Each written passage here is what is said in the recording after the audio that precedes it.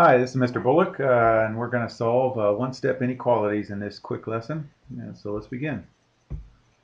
Okay, we're going to solve each inequality and then graph our solution set, and we'll go over in detail each one. Here's number one. Whoops, I already showed the work right there.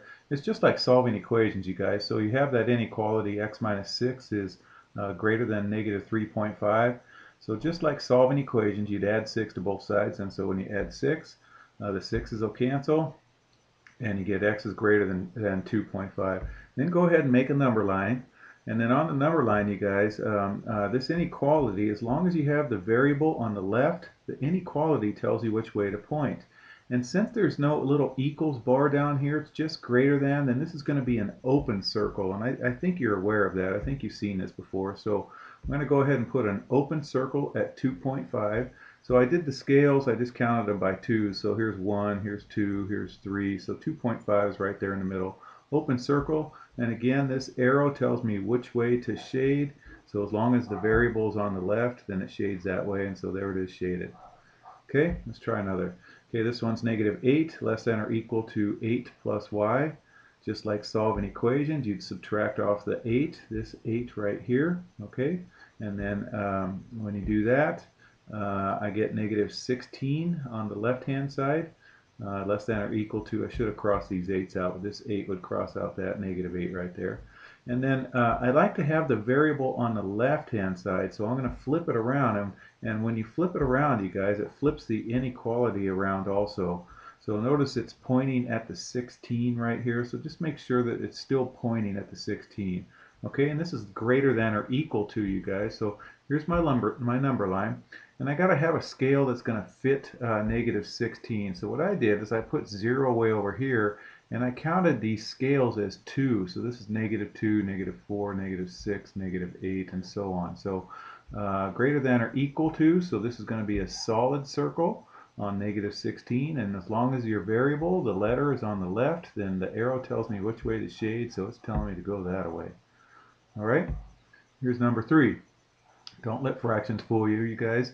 Negative 1 and 1/3 less than or equal to p minus 8 and 1/3. Going to go ahead and add out the 8 and 1/3, and the 1/3 will cancel, and you get 7 on the left, less than or equal to p.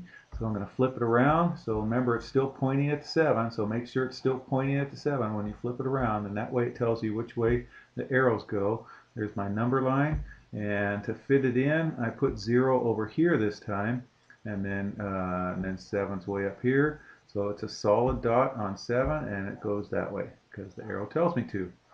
Okay, easy, huh? Here's number 4. Okay, x over 4 is less than 5.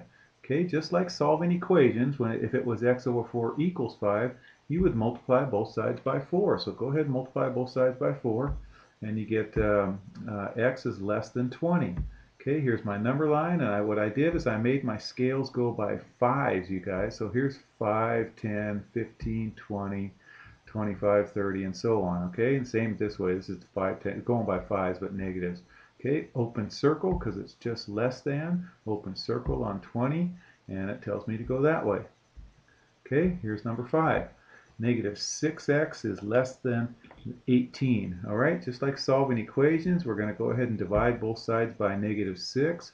But whenever you multiply or divide an inequality by a negative number, see this negative? When you multiply or divide by a negative, what happens is it flips that inequality in the other direction.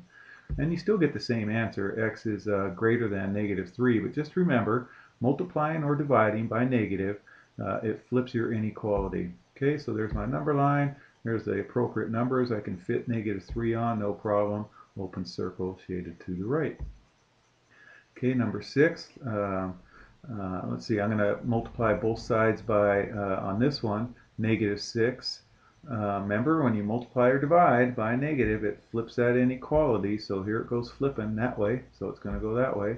And then I get x is less than negative 42.